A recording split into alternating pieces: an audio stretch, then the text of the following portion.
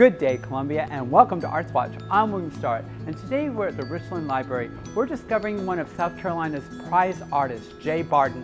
He was married to the Columbia City Ballet's founding director, Ann Brody, and they both came from New York back home to South Carolina.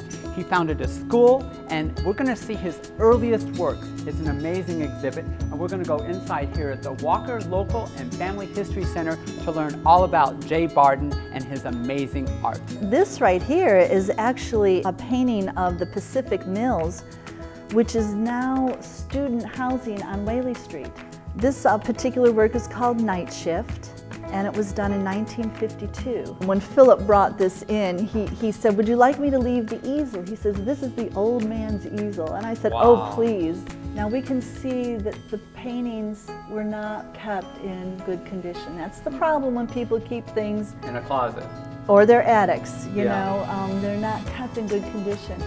But it's such a lovely picture, this African-American young man carrying an American history book. You can see where he's practicing, where he's learning, he's giving different, we see the individual sketches over here.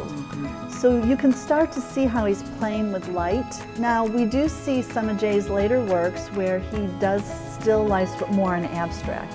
So we are seeing, you know, he's experimenting. You have to learn the traditional before you can go beyond that. We're open the same hours as the main library, 9 to 9 Monday through Thursday, 9 to 6 Friday and Saturday, and 2 to 6 on Sunday.